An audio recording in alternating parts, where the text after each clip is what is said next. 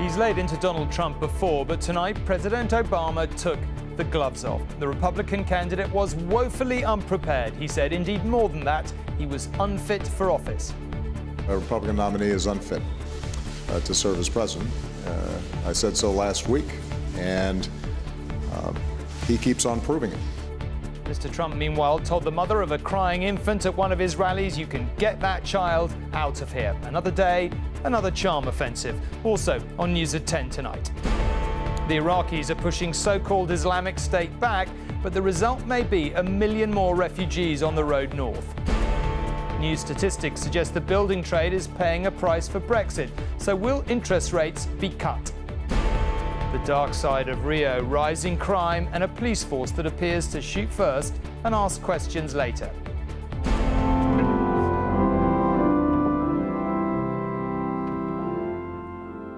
And a wonderful odyssey, the musician who's made good on his mission to play every cathedral organ in the land.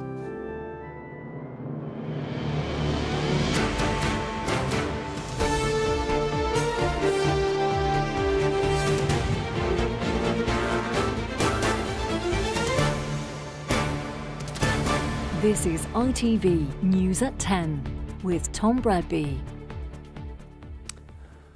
Good evening. There must be lots of people in America Donald Trump hasn't insulted yet, but it does sometimes feel like he's doing his best. Today, he told the mother of a crying baby at one of his rallies to get out. That's the spirit. And yet nothing and no one has yet managed to derail his bid for the White House. That said, his decision to insult the family of a Muslim American army officer killed in Iraq does appear to be causing him some trouble. President Obama said today he was not only woefully unprepared, but actually unfit for office, as you can perhaps imagine by now. Mr. Trump wasn't taking that lying down. Mr. Donald J. Trump. Even by his standards as the great American maverick, Donald Trump's attacks are becoming ever more outlandish. This was his assault on Hillary Clinton just a few hours ago. I mean, here's a woman who's a total thief. I mean, she's a crook. She's a crook. And she lies more than any human being I've ever seen. There has to come a point at which you say, enough. And in some of the strongest words we've ever heard a president utter about a potential successor, Mr. Obama gave a brutally simple answer to the question of whether Donald Trump is unqualified for the Oval Office. Yes, I think the Republican nominee is unfit to serve as president. I said so last week, and he keeps on proving it. It means that he's woefully unprepared to do this job.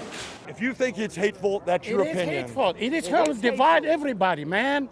And yet amid this storm, amid the arguments breaking out everywhere Trump goes, the question remains whether his opponents now gain fresh momentum and his poll numbers collapse. Trump certainly has a core of supporters who remain loyal through every gaffe and blunder. Some see him not as a politician, but as the leader of an insurrection. Honey, we're on a revolution. You either decide to get in it or get out of it. You want to be in it? Oh, I'm in it, honey. I'm 80 years old. And for this reason right here, for my grandchildren, it's going to get better. Have you even read the United States Constitution? Even the controversy raging over Trump's attack on Kaiser Khan, a grieving Muslim American father who lost his son in Iraq, has not put off Trump's advocates, who see it as a trap by the media and Democrats. Well, I don't think there's a reason to apologize to them. I mean, they put themselves in the political arena. Does he not need to apologize? I'm not going to say that he needs to apologize. No, I don't know. Is that an issue that might change the way you vote? No. Not at all? No, not at all. There is now mounting pressure on Republican leaders, not just to distance themselves from Donald Trump, but to actually reverse their endorsements, to take a stance against their own standard bearer. Many, like Senator McCain, are in an exquisitely painful political space. What will Mr. Trump have to do for you to change your mind about him? Oh, that's a speculation I'm not going to engage in. Come on. They are shocked, but they need Trump supporters in their own fierce re-election battles. Donald Trump has become a political wrecking ball, but his supporters insist he's the only man who can change America's direction. Robert joins us now from Washington. A political wrecking ball, you say, Robert, and a predictably robust response to President Obama from Donald Trump tonight. That's right. I mean, Donald Trump's mantra has always been that if he's hit, he's going to hit back 10 times harder. And so he has tried to do so tonight. On a Facebook page, he has accused President Obama and Hillary Clinton of destabilizing the Middle East, of handing Iraq and Syria and Libya over to ISIS. He says that America has been humiliated overseas. And he's tweeted out in the last hour that, in his view, President Obama will be viewed as perhaps the worst president in American history. Look, we know that Donald Trump has been astoundingly resilient. We've predicted his demise many times, but it does seem now that there is a growing political cost. The first Republican congressman has come out, broken ranks, and said that he will now vote for Hillary Clinton. And the latest poll shows that Hillary Clinton is now 8 points ahead of Donald Trump, suggesting that centrist voters are breaking towards the Democrats. OK, Robert, for now at least, thank you very much indeed. Now, Robert was mentioning Iraq there, and we've talked a lot on News at 10 about the slow and painful fight back against the group calling itself Islamic State in Syria, in Libya, on last night's programme, for example, and in Iraq itself. Well, despite recent advances by Iraqi and Kurdish forces, IS still controls a substantial area of northern Iraq, including the strategically important city of Mosul, which has a population of around 1 million. The next target for government forces on the road to Mosul is the town of Ghuraya. But with the fighting comes a familiar byproduct: flight, with thousands of civilians desperately trying to get away and find some kind of safety in the crowded refugee camps, like this one at Tabaga. It was set up earlier this year with space to shelter up to 5,000 refugees, but already it is home to more than 26,000 people. And significantly, given what we saw with all those refugees on the move this time last year, analysts warn as many as 1 million more people may soon be fleeing the fighting as the battle for Mosul itself begins. The race is on in the refugee camps of northern Iraq. They're already so full that people know getting as close as possible to the front of the queue is an imperative in case there aren't enough handouts to go round. This camp is the sad byproduct of defeating the barbarians of the Islamic State. As their cruel caliphate shrinks, the number of civilians fleeing the fighting grows every day. Abu Omar and his family fled their IS-held village along with 200 other residents whom he crammed into the back of his lorry. A neighbour who stayed sent him pictures of the home he left behind. IS blew it up as punishment for escaping. Abu Omar told me material things didn't matter, only family did. We spent 2 years under IS, and all the time we feared they might kill us, he said. As the Iraqi army pushes IS back, a wake of destruction is left behind. No wonder civilians are fleeing this. The next objective for advancing forces is a town shrouded in darkness. Not only is Ghuraya strategic, it's sufficiently oil-rich for IS to send it up in smoke to obscure the view of coalition pilots. When the Iraqi army managed to take Ghuraya, it will be their biggest win yet in the advance towards the city of Mosul. But victory will come at a price. One of those costs will be the creation of something like 5,000 more refugees, the residents of the town. And what will happen when the battle for Mosul itself begins? The expectation is that up to 1 million more civilians will descend on camps like this, a place barely coping with 30,000. It's sort of blown my mind, the scale of the problem here. Actor Ewan McGregor is trying to help those displaced by war. How concerned are you that following a spate of attacks in Europe, the well of sympathy for refugees in the UK is running dry? Well, it is a concern, and I'm going to do everything I can with my work with UNICEF to try and make sure that it doesn't. And these people are fleeing. They've lost everything. They've lost their homes. A lot of children I've met have lost their family. They've been split up. They don't know where they are. They're suffering from ISIS. They're fleeing from ISIS. They're suffering too. and they still need our help. The quest to defeat IS is heralding in a new set of problems for this tortured country. Already in dire trouble, it would be a mistake to assume it can't get any worse. John Irvine, News at 10, Northern Iraq. Well, whether refugees like those we've just seen are escaping the fighting in northern Iraq or Syria, some end up, of course, wanting to come to Europe, including the UK, for a better life. Back in January, a judge said 3 Syrian teenagers and a man with mental health problems should be allowed to join their families who were already here. But the Home Office, led then by Theresa May, appealed, saying it would simply encourage more to follow. Today, the Home Office won its case. This was the reaction of 3 teenagers and one of their brothers when in January they were told they could resettle with their families in the UK. Until that point, home for these 4 Syrian refugees had been what few people would call a home, the squalor of the migrant camp in Calais, most often referred to as the jungle. The Home Office, when Theresa May was in charge there, appealed against that decision by a UK judge. Today, it won. It could be a year before some of them get here. That's another winter in devastating, horrible conditions and dangerous conditions in the jungle camp, or what's left of it. And they're under the prey of traffickers and risking life and limb. The decision earlier this year raised the hopes of the 150 children living here without parents. Those hopes have now been dashed. Under an EU law called the Dublin Regulation, asylum claims must be made in the first country in which a refugee arrives. However, unaccompanied children who have claimed asylum can then apply to another country, like the UK, if they have relatives legally living there. The Home Office argued that procedure was not followed because these 4 refugees did not apply for asylum in France, where the backlog is huge. I think it's deeply disappointing that the Conservative government is trying to wriggle out of the responsibility that we surely have to desperate people fleeing from persecution and torture. The 4 people in question, 2 of them have been tortured, all of them have witnessed absolutely appalling things whilst they were in Syria. The Home Office says 30 children have been accepted since the most recent Immigration Act, and others with families here will be considered. But the journey to the UK for these lone children will now be a longer one. Chris Ship, News at 10. And in Syria itself today, another reminder of the severity of the war, with evidence of a chemical weapons attack in a rebel-held area. Pictures from Idlib province appear to show people being treated for the effects of gas. Rescue workers say a helicopter dropped containers overnight close to where a Russian military transport helicopter was brought down yesterday. 33 people needed treatment for what is suspected as chlorine gas.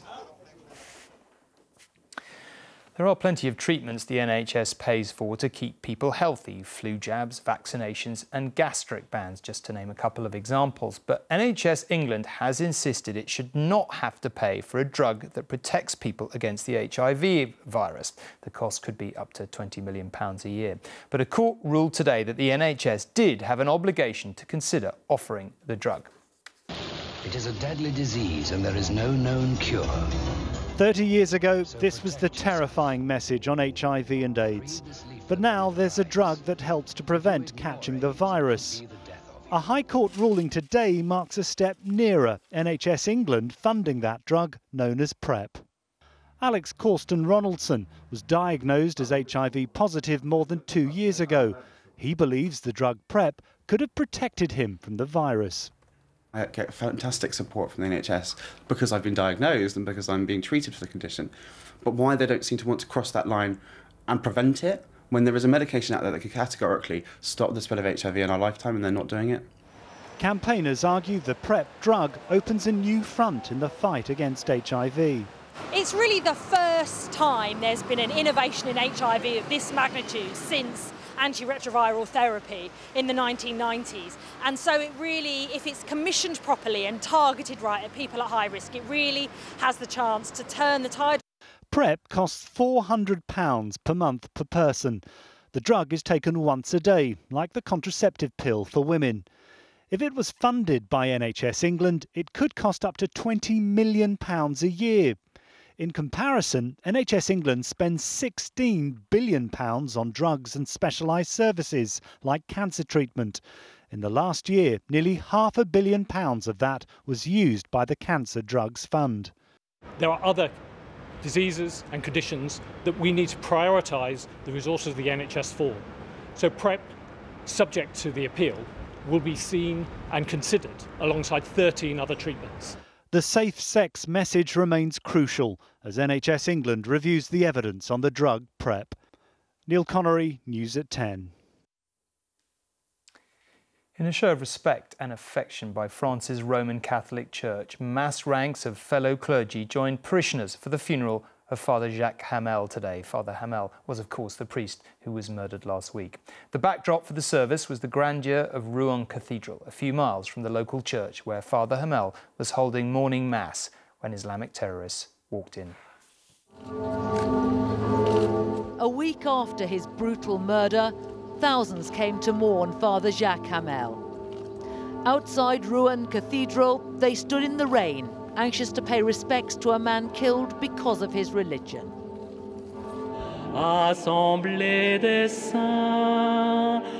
Inside, they heard tributes to a gentleman. A priest, the Archbishop said, who'd wanted to unite people.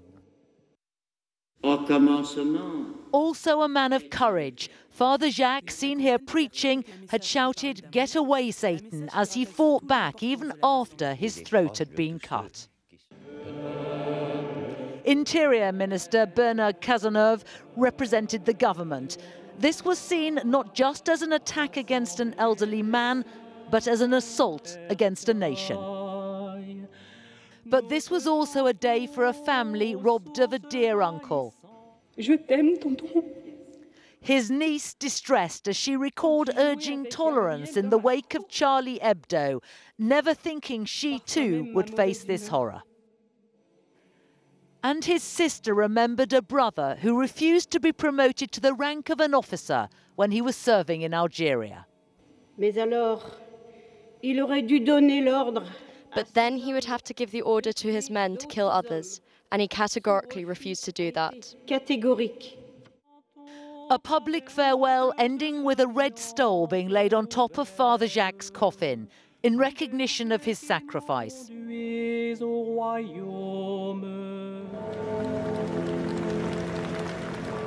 was borne out to applause from people unwilling to allow his death to divide them. Juliet Bremner, News at 10. One postscript to the service. During that account by the priest's sister of his military service, she described how he was the sole French survivor of a battle in Algeria. He often asked, apparently, why him? The answer, she said, was clear. God had chosen him for the service of others. Now, for the past few years, barely a month has gone by without a rise in house prices. Great news for homeowners, perhaps, but not for anyone hoping to buy. Small or non-existent wage rises have only added to the problem. But a new report out today said that home ownership in England has actually fallen to its lowest level for 30 years. It was a former Prime Minister who wanted everyone in Britain to measure their success by owning their own home. If you've been a council tenant for at least 3 years, you'll have the right by law to buy your house, and that's that. Right, come on in. I'll show you the property. But 3 decades on, and home ownership is at its lowest level in a generation.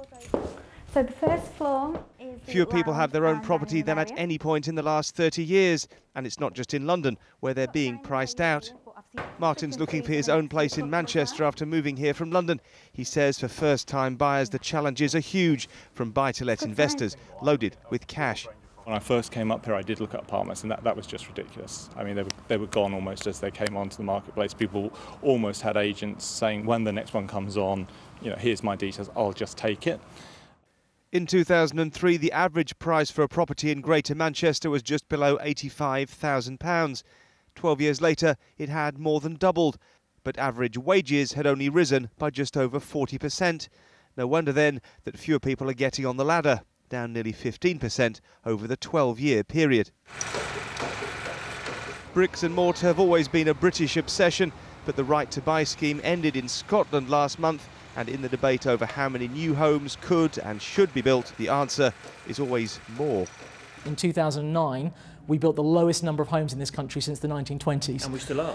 Well, no, it was at about 80,000-90,000 then, and it's now up to about 170,000 new dwellings in the last year. So we've got a standard two-bed terrace property here. This house in Bolton is on the market for just over 70,000 and is attracting interest from buy-to-let investors, but the agent selling says they can be outbid. What enables the first-time buyers is that they're falling in love with the property, so they're not talking from the head, they're talking from the heart. Therefore, an investor from the head will pay less, from the heart they'll pay a bit more. So the only way to be sure is to pay more, and if you can't afford it, you're shut out. Damon Green, News at 10, Manchester.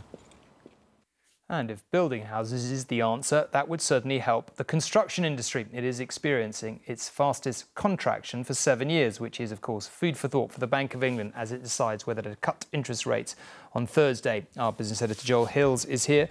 Joel, is this Brexit, this contraction, in your view? Up to a point, yeah, almost certainly. The Purchasing Managers Index, Tom, a survey of purchasing managers, is an attempt to sort of gauge the business mood and look at what intentions are regarding hiring and firing. And we get excited about it as journalists because the Bank of England gets excited about it as a pretty good indicator of which way the wind is blowing. Yesterday, the PMI figures for manufacturing were disappointing. Today, they showed that activity in the construction sector had slowed and that jobs were being lost. Now, it's too early to assess the full impact, the economic impact of Brexit, but there's compelling evidence here that at best the economy is slowing, at worst it's gone into reverse. OK, interest rates are already very low, as we know.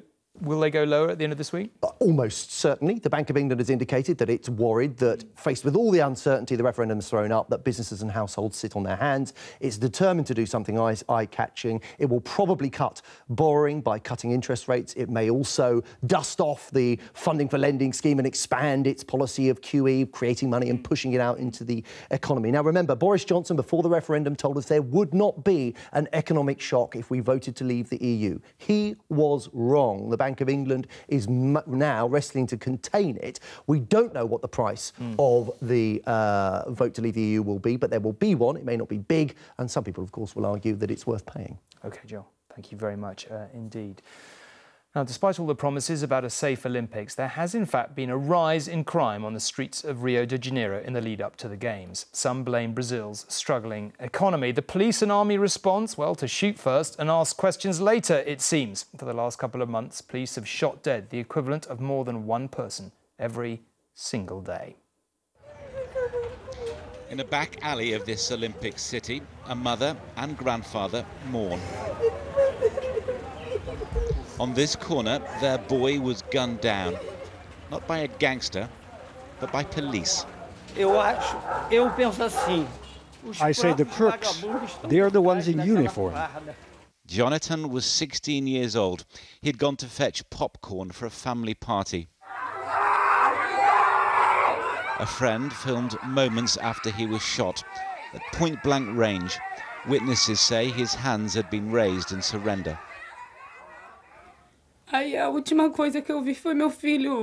The last time I saw him, he was on a stretcher. His head was bandaged. There were all sorts of tubes in him. Then I never saw him again.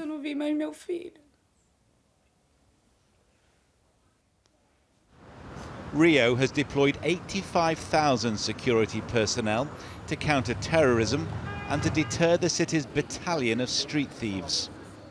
It's also meant more of this. Military police moving into the city's lawless slums, steep streets where drug gangs rule. This looks less like a police operation and more like an army of occupation.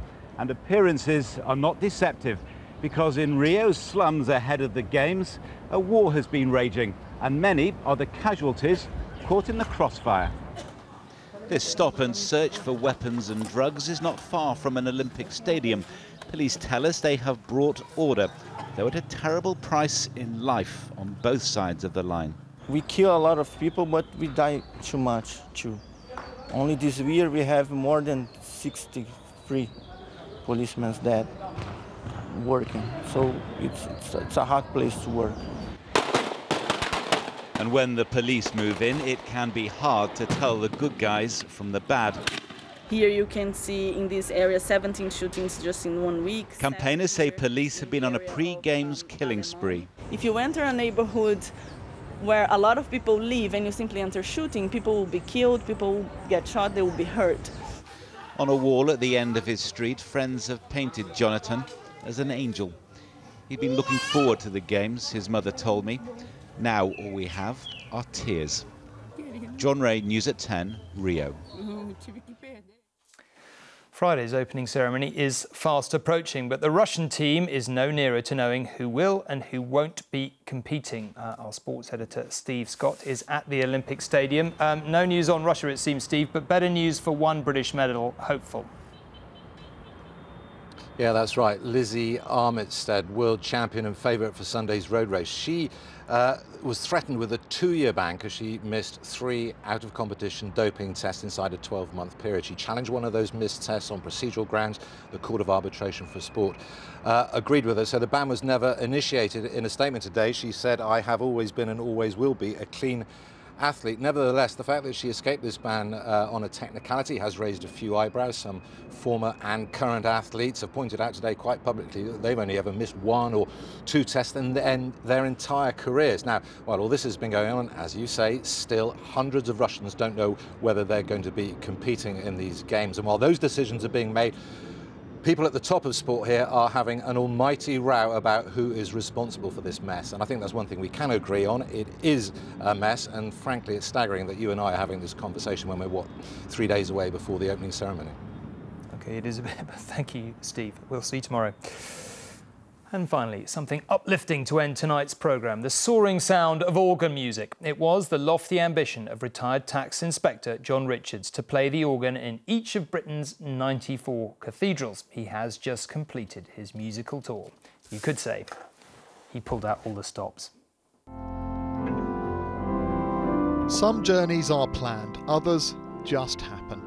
John Richards never imagined he would play all 94 cathedral organs in England, Wales and Scotland. But after almost 20 years, his extraordinary journey is now complete. Well, I've done from Truro, the most southern, to the most northern, which is Kirkwell in the Orkneys.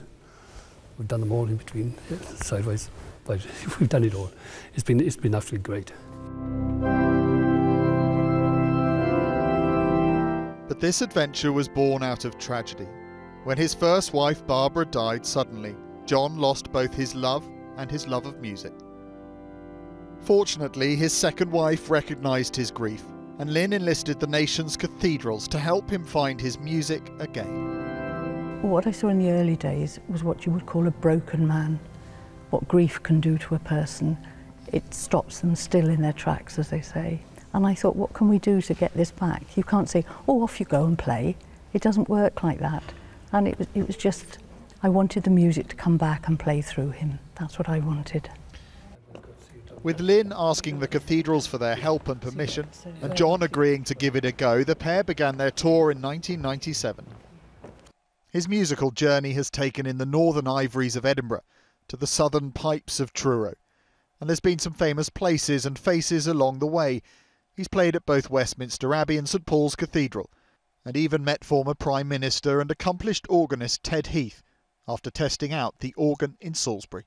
And as he found out last week in Orkney, his musical journey often has unintended consequences for those who happen to have heard him play. A woman sat there in a wheelchair and she came on to me and she said, "It's the funeral of my brother today and I wasn't able to go."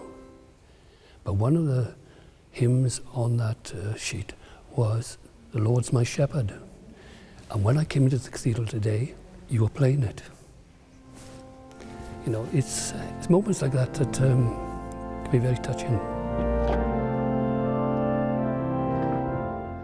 Ireland, North and South are in his sights. But for now, the organist with no formal qualification but more experience than most simply plans to keep on playing, wherever he may be. Rupert Evelyn, News at 10, Brecon Cathedral.